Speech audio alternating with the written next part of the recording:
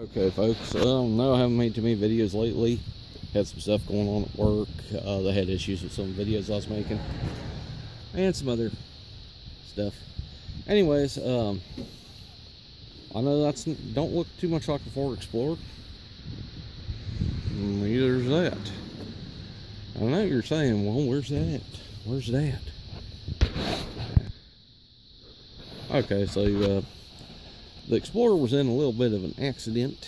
Not going to elaborate too much on details. Some lady was going too fast through a curve and something happened, messed up the quarter panel and some stuff.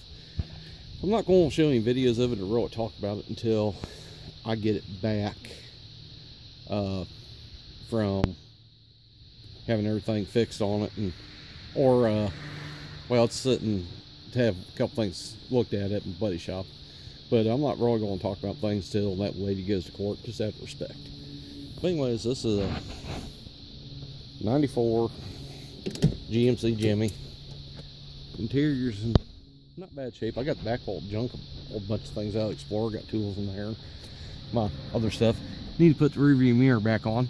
Of course, you know, get something and rearview mirror swinging. So I just took it off until I got the windshield clean. And the windows were extremely dirty in this one when I picked it up. Somebody had been hauling hay in there. I cleaned out the interior. I have not washed the body of the truck yet. And the cold weather's creeped up on me. But other things that were more important than washing the paint. I mean, both front fenders look like that. It's two-wheel drive. That's from the plastic trim there. And that just happens. That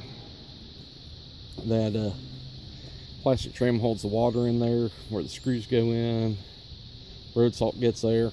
It just destroys it. It's a matching plastic trim that's on the quarter panel. It may have been dealer added on. It may not have been factory installed. I haven't looked at the codes. I did look. It has a G80 posi, which is, well, actually in these things it's a gov lock. You know, the dreaded one. But I have 400 in that one. Got 1100 in the Silverado extended cab, 3-door, short bed, 2-wheel drive. And I'm already looking at a set of wheels to buy. Just some stock steels that are in better condition than that one, or than the other ones. That's a spare wheel, and these are the chrome capped steel wheels. Really don't care for those too much, but we'll talk about that another time. But anyways, other than a few things I threw in here the other day when I picked this up at my buddy's shop, because I bought it and the brake line blew out, so I took it over there, hadn't changed the brake line. If you could see how bad that interior door panel is, back seat was folded up, but it's got dirt in it too. Headliner's coming down. I'm going to change the headliner in this. But anyways, the previous owner of this truck smoked in here a lot. Like, I've already sprayed window cleaner on the windows and stuff. Oh, sorry about that. Somebody stopped and had to talk with me for a minute. So I've already taken some window cleaner to this console, because it is just stuff that's spilled on it, and it was actually black here. The seats got wear, but I mean, they don't really have holes in them. I threw some of my stuff in here on top of some stuff that was already here. And yeah, I bought these are actually Scott's glass shop towels. I buy them where I work. That's actually mine. But you know, the seatbelt works at least on the driver's side. Outside door handle doesn't work on the passenger door. And I purposely have that window open. Got myself some brake rotors. Bought myself some brake pads. Yes, I know they may be harder than the rotor, but that's what I chose to buy. Got my other jacket in there. Bought a brake line kit for it, and it turned out it was just a flex hose, and somehow in the process, the box for brake line kit disappeared.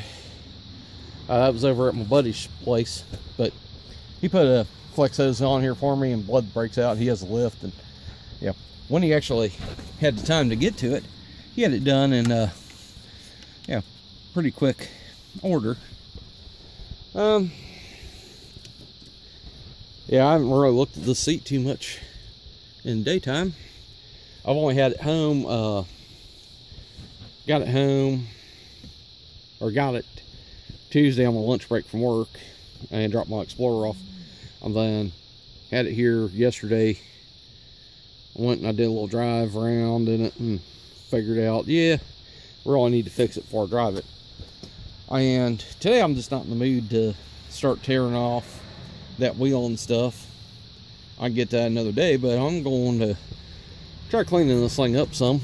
And I thought I'd make a video detailing, or some videos detailing that, because I know people buy cars in this condition, and you're going, well, how do I ever clean that? Now, it's carpet. There's a big old hole over there in the carpet in the driver's side where they're wanting a floor mat. Somebody's foot, just, you can eat through a carpet with a foot. I've done it before in a GM vehicle. I might just take a floor mat and some sheet metal screws and screw it down to the floor, so that way, or to the carpet, so that way it doesn't move up under the gas pedal, and just cover it up. But I'm going to clean this up some, see how clean I can get this truck to be. I'll say that both bed sides, they both got the cancer in them. Back bumper's a little bit tweaked. I got my stuff in the bed. But you can, I don't know if you can tell how dirty that back glass is. It is just, it's dirty. And I can see where the tobacco stains are on the seat back. I'm not sure if I don't think the seat back folds down on this one, because the seat bottom actually lifts up on this truck. Yeah, I think the headrest I can probably get to. I think these here, actually, the headrest will reach. I'm going to try to just get it cleaned up. I don't know if I'm going to keep this one or not. I might keep it for a while and sell it. But yeah, I'll pick up the truck. And yeah, glove box looks like that, and the side, those are somebody else's papers. Yeah, that's just, I don't know if you can see that because of the lighting, but that thing, that gray consolette there, it's discolored. The A-pillar trim, I can see where the window cleaner got on it and it started melting into the tobacco residue. And it needs a good cleaning. We'll see what it looks like. I'll probably make some videos, yeah, showing some of the things I've done. I'm not going to show you every last minute of it. I don't ever do that anyways. Some people have been commenting on my videos about something about I need to use a tripod. I don't have a tripod for this phone. I don't have the adapter for it. I also have a condition that causes my hands to shake like that, and there's not much I can do about it. So if you want shake-free videos, go to another channel, because mine are going to have shakes in them. My hands shake. There's nothing I can do about it. My whole body shakes and tremors at times. It's just part of the condition I have. I've tried getting people to record stuff for me before so I can be on camera explaining things, and that just doesn't seem to ever work out too well. Videos don't get made right. They seem to aim things at my feet, you know, or they're aiming at my nose or something else like that, so the videos don't ever get shown. Oh, yep, there's one of my neighbors driving through. Well, I've jawed enough for now. I'll think about posting this on YouTube and get back to some of y'all later. Later, YouTube land.